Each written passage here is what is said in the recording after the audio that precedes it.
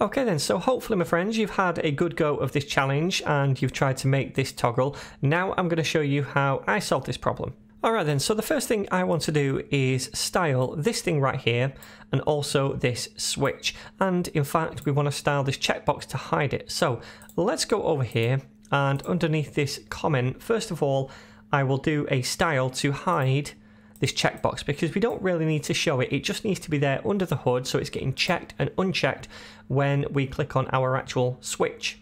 So we'll say .toggle, which is this div surrounding the whole thing right here, and then inside that we want to grab the input.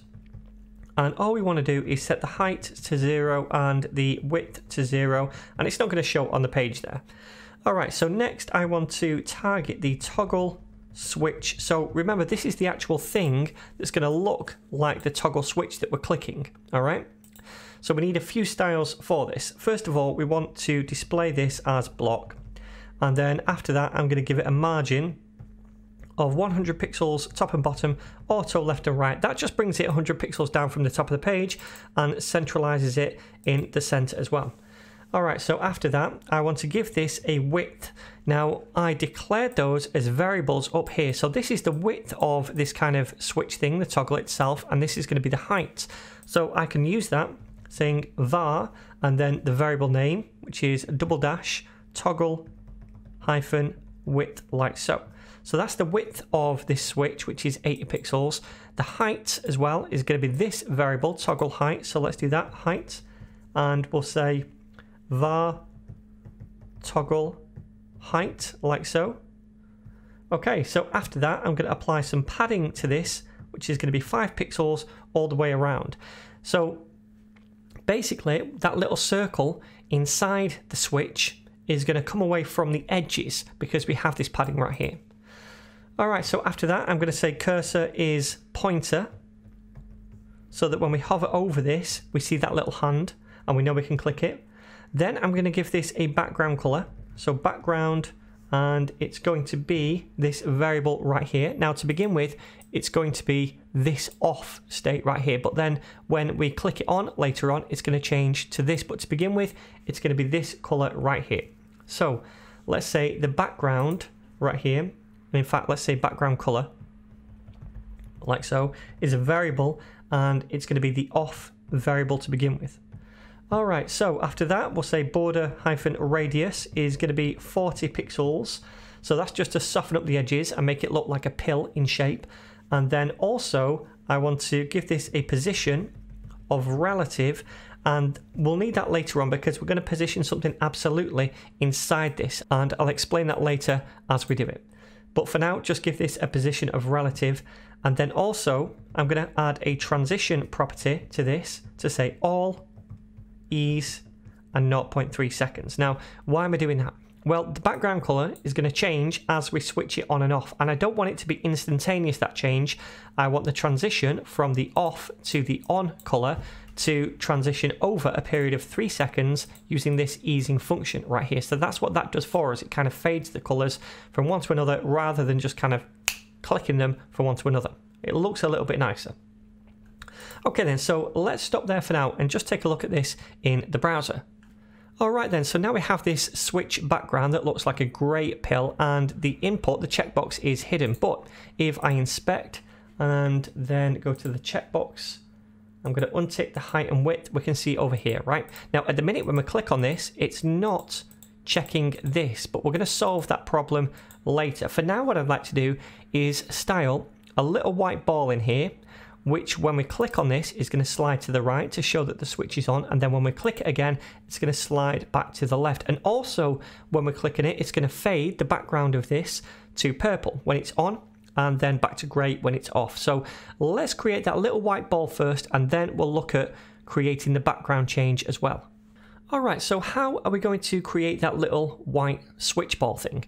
Well, we could add some more HTML inside this, but what I want to do instead is use a pseudo class, which is the before pseudo class on the switch, and that allows us to add a little bit of content before the switch in the DOM and then style that. So the way we're going to do this is come down here and say dot toggle dot switch, and then a colon, and then before. So this is the before pseudo class, and it allows us to inject some content into the DOM, which for us is just going to be an empty string, something completely empty. But what that does is inject that content, and then it allows us to style it as a separate element on the page. So we'll say display this as block, and then we want to give this a height. Now the height of this is going to be the same as the toggle height, so we can copy this and paste it in right here. And remember, it's going to have some padding in here so that the ball doesn't go right up to the edge of the background of the switch. Alright, so after that we want to give this a width as well, and the width is actually going to be the toggle height as well, because we want it to be a complete circle. And for it to be a complete circle, we also need to give this a border radius. So border radius is going to be 50% like so. We'll give this a background color as well. So background color is going to be FFF, which is white. And then I'm going to give this a position of absolute. So this is why we needed this position right here of relative, because we're positioning this thing, the little circle, absolutely relative to the switch right here, okay? So we position this absolute, and from the top we're going to say it's 5 pixels to bring it down from the top of the background, and then from the left it's going to be 5 pixels as well. And then also I want to give this a transition property to say all ease and 0.3 seconds. And the reason we're doing that is, again, so that when we're moving this little white ball from left to right and back again, it transitions. It doesn't just click into each of those places, it kind of animates from one to the other. Alright, so let's save this and check it out in a browser so far. Alright, so in a browser it's looking alright, but at the minute no functionality is there. When we click on this, we don't get any other state, and also if I show the switch, the actual input, let me just bring this onto the page.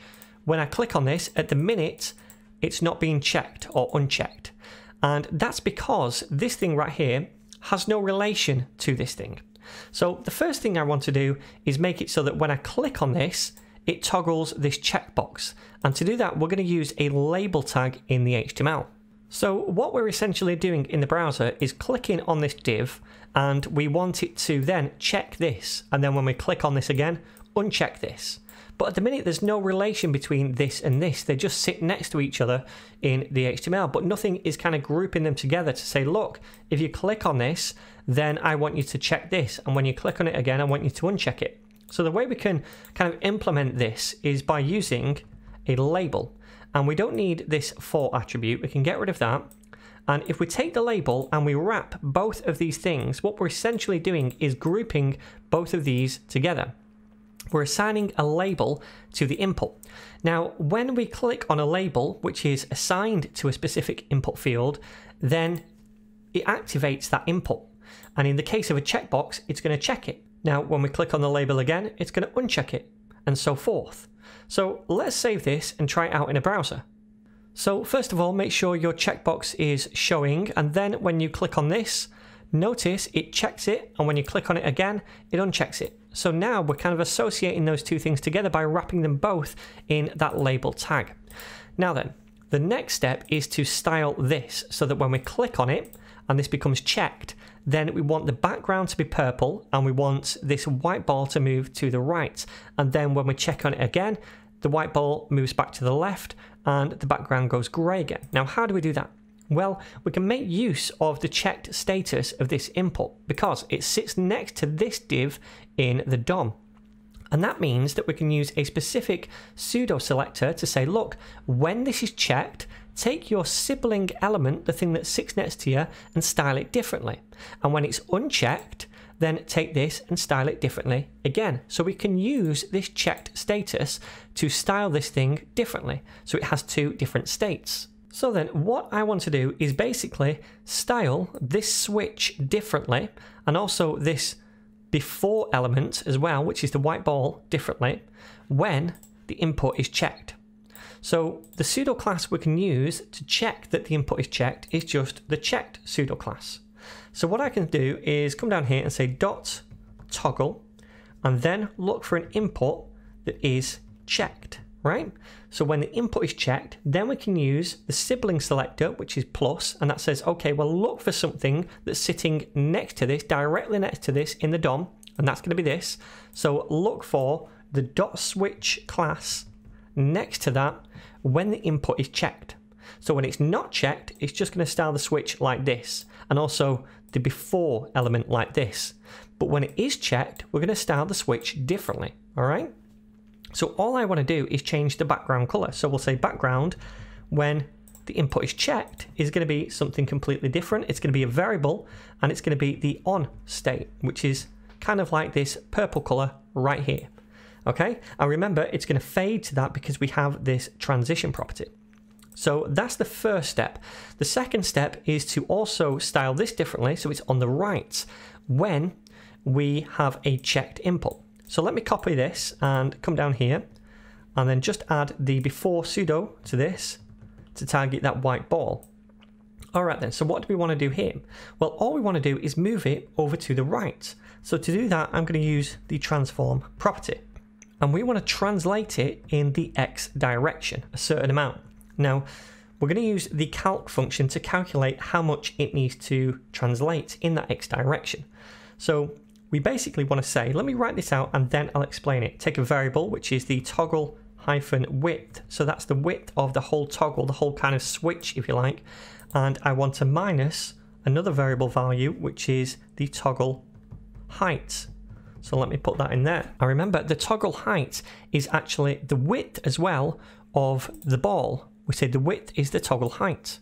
So what I'm doing is translating the X coordinate of this ball. And we're saying translate it by this amount right here. So we take the whole width of the switch, the background pill thing, and then we minus the width of the ball essentially. So we're moving it over to the right, that amount. We have to minus this width of the ball, otherwise it will go kind of off the edge of the pill, okay? So let me save this and see if it works. Alright then, so in a browser, if I click on this, now we can see the background animates to purple and the ball goes all the way to the right, and if we click again, it goes back to the default state and so forth. And also, if we inspect, I'm just going to get the checkbox and bring it back onto the page. We can see it's checked when it looks like this. When we click it again, it becomes unchecked and so forth. Awesome. So now this is all working.